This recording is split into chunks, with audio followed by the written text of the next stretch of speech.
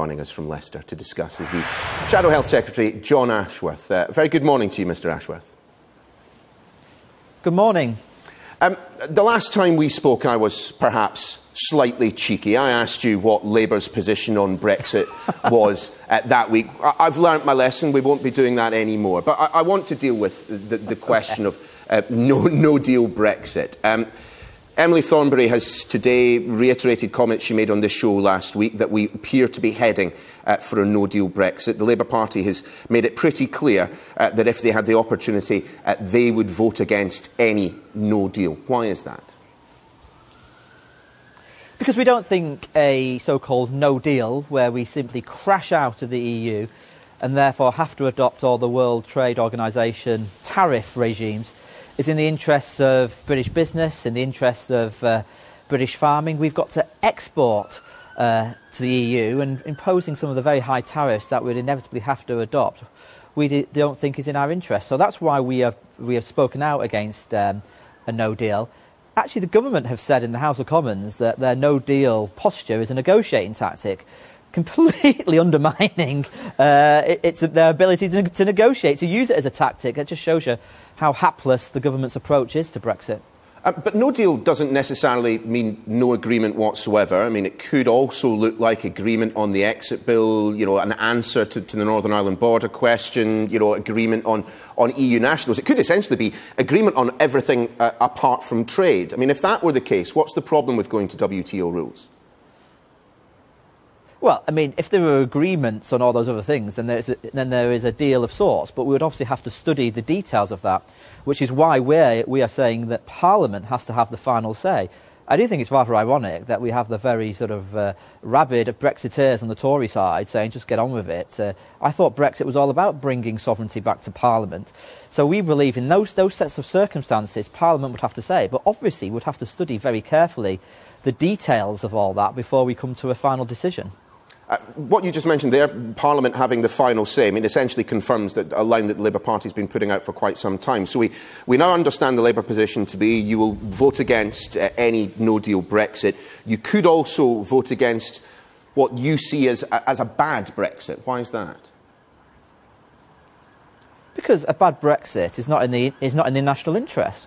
Why should we support a Brexit deal, which means that hard-working families here in my Leicester constituency and across the country are worse off? We're in the business of improving the prosperity of families, not making families worse off. And if the outcome of this government's negotiations is a deal which means the British economy suffers, that's not something we're going to accept. We want to strengthen the British economy. You know, a strong economy means we can invest in public services like our NHS and our schools. So that's why we want a strong economy. We don't want Brexit to weaken our economy. And if that's what Theresa May comes up with, then I've got to say that's not going to be in the national interest. But there will be plenty of people listening to what you've just said this morning, Mr Ashworth, who see it as something of an abrogation of the democratic responsibility. I mean, where in that question that was posed to the British people back in June 2016 was there any mention of this, that the UK should leave the EU only if Sir Keir Starmer thinks it's a good deal? It was a simple question about being in or being out. The rest of the responsibility was handed to the government. Well, there's been a national poll of the country since that referendum. We had a general election campaign. I know the Tories don't like to be reminded of that general election campaign now. And all of us, in our personal manifestos, when we stood for election, said we would oppose any deal which was not in the national interest. So we have had a democratic vote on that position since the referendum. Well, here's the thing. So Labour is saying that it will vote down a no-deal Brexit. You'll vote down anything that you believe to be a bad deal. Now, if you won't accept either of those options, there is one that remains, you know, staying in the European Union. No. The reason we are involved in politics, the reason why we put ourselves forward for elected office is because we're optimists. We believe that, you know, change is possible. I'm perfectly confident that we can get a good deal. We can get a deal which is in the interests of British families and British business and the British economy. I'm just very, very pessimistic that this Prime Minister, who it's excruciating watching her premiership, it really is being ripped apart, isn't it? And we're just very pessimistic that she can get a deal in the national interest. But we're in politics because we think getting good for our constituents and strengthening our economy is possible. So come on, Mr. Ashworth. I don't think it's an either or. I don't think it's a bad deal or stay in. I think we can get a good deal. Yeah, but every week since we've spoken, there has been a revision, a softening, a further detail as to Labour's position on Brexit. I mean, how long must we wait before Labour actually starts being honest and talks about what a number of people on your back benches are talking about, but not the front bench, a second referendum? We're entirely honest. We've outlined our position. We think that, for example, there should be some transitional arrangements. Interestingly, that we said that, and then a few weeks later, Theresa May copied us in her Florence speech and said it as well. So I think actually we're leading the debate, we're leading the argument on these matters, and we're being entirely honest with the British people. We accept that the referendum came to a conclusion that we should leave the European Union. But that doesn't mean we shouldn't try and get the very best deal for the British economy. I don't think the two positions are contradictory. As with Brexit, the Labour Party doesn't disagree in principle with universal credit. Can you outline why, in that opposition debate, you were calling for a pause? Because the rollout of it is not very satisfactory, is it? I mean, people have to wait 6 weeks. All of us in our constituencies are getting examples from various advice bureaus and food banks and so on of the impact that universal credit is going to have on people. We know that there's many examples across the country of people being evicted, of people going into huge rent arrears, and it's causing real hardship. Now, when universal credit was first announced by Ian Duncan Smith, we agreed with the principle and still do agree with the principle. But since then, there's been cuts to the different elements of universal credit, which means it's actually going to plunge people into poverty. Poverty is going to increase under universal credit.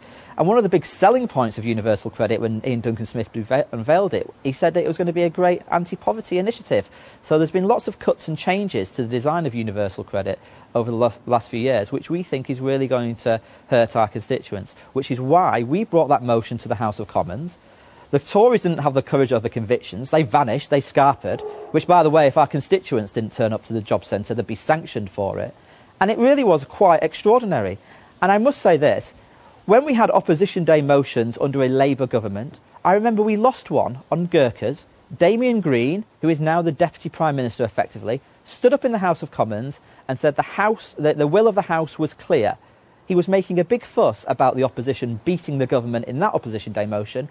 And now, 10 years down the line, Tory MPs cannot even be bothered to vote on these motions. It's really quite disgraceful. Mr. Ashworth, we're heading into winter, traditionally the most difficult time for the NHS. I mean, how confident are you in the service's ability to cope?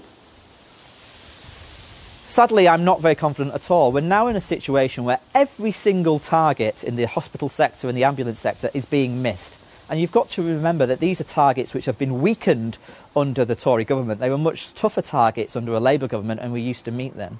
I mean, the NHS is going through the biggest financial squeeze in its history. Indeed, on the current figures, next year, head for head across England, the money will actually be falling. It will actually be cut. So what I'm saying is, ahead of the budget, put extra money into the NHS. And deal with the huge that extra money, presumably in addition to the extra money that you want to see, to increase public sector pay, particularly, in your brief in the health service. Well, indeed, they cannot find the money for the public sector pay increase from existing NHS budgets. If they do that, that will be incredibly unfair, and it will mean wider cuts across the NHS. But they've also got to deal with the social care crisis. We're bringing a motion to the House of Commons this week on social care, calling on the government to reverse the cuts to social care, put the money into social care that is needed. At the moment, the government are saying they're going to cut social care budgets that they give to local authorities, when actually, because the local authorities have been unable to deal with some of what they call in the system delayed discharges of care. It's basically unable to cope with getting people the social care packages they need on time. We think cutting local authority budgets, penalising them for that, is no way to solve the social care crisis. So we're calling on the government this week in the House of Commons to deal with social care. Of course, we'll wait and see if the Tory MPs actually bother to turn up to that as well. But, ahead of the budget, they've got to put in place a sustainable package for the NHS. We are going to have to leave it there. We are literally just out of time. Many thanks for being with us.